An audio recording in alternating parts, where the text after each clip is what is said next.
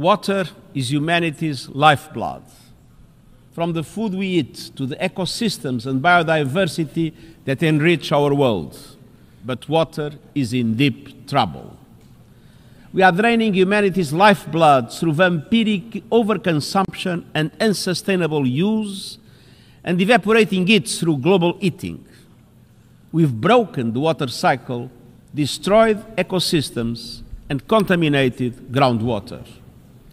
This conference must represent a quantum leap in the capacity of member states and the international community to recognize and act upon the vital importance of water to our world's sustainability and as a tool to foster peace and international cooperation.